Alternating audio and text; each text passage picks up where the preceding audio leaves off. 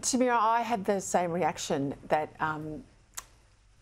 how could, in my lifetime, in your lifetime, how could humanity appear to have forgotten what we know occurred so monstrously in history? What's been your reaction and that of your family as you watch this play out?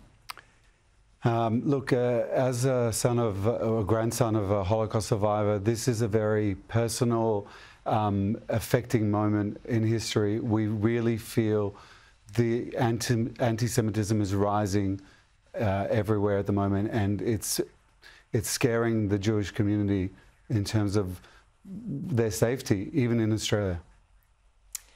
Betty, tell me about your family member. I understand someone you love in Israel has been taken hostage.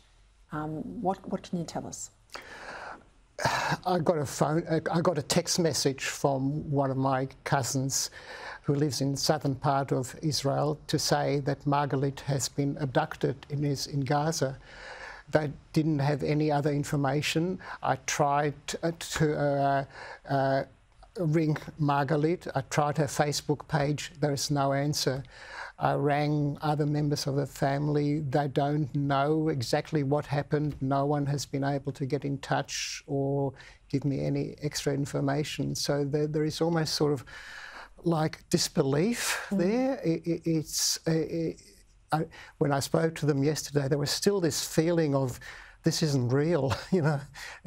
So I haven't really got any information at all, which makes it worse. What can you tell us about Margalit? What was she doing? You know, did she have family? She is a 74-year-old woman who was born in Israel, worked on the kibbutz there. It's a grape-growing area, brought up her family and kids. And she was a lovely family member. She she's an artist, and we sort of saw her when we visited Israel every few years. Every 2 or 3 years we go there. But why would anyone want to kidnap a 73-year-old grandmother? I mean, it's just horrible. And what about your family? So the initial raid that occurred on Saturday morning was centred around the villages in the south of Israel. My close family, my cousins, live in a place called En Absor. It's in the south of Israel. My cousin, who was called up very early to say there's something going on, you need to go to the front gate of the village. He very soon encountered unspecified, but a large number of Hamas operatives that were there. They had started to fire on him. He fired back. There was a gun battle that ensued. He was able to repel that entire Hamas cell that was there trying to invade his particular village. By doing so, wow, that one village was the one that was spared out of all of them that wasn't overrun by Hamas. He sustained a bullet wound to his shoulder.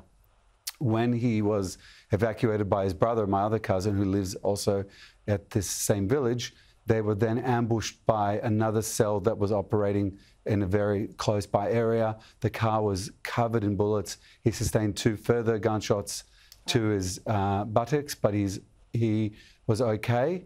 They managed to then go back, retreat into the village, got first aid, and eventually, hours later, he got to hospital to be taken care of, but he's okay.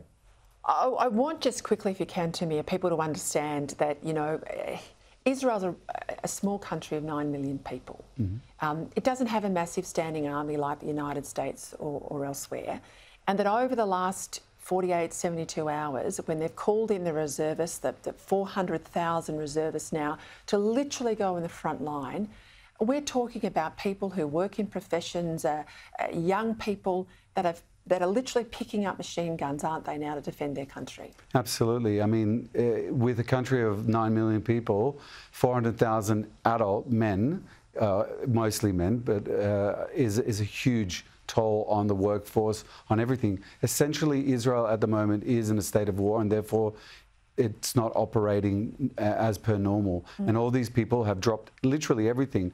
Many of them have not even been asked to come. They've literally just gone, okay, there's a war. We've seen, we've heard. We are going to defend our nation with everything that we have. And irrespective of what their professional background is, as soon as they put that uniform on, it's about the country. I know you were feeling shock and anger and disbelief about what's happened, not just in Israel, but what you've seen here in Australia. I say this on behalf of the non-Jewish Australian population. So many of us, we are angered by what we've seen here in Australia too, and we are shamed by what has happened, and we stand with you. So thank you both for being here. Thank you. Thank you. Thank you very much. Appreciate it.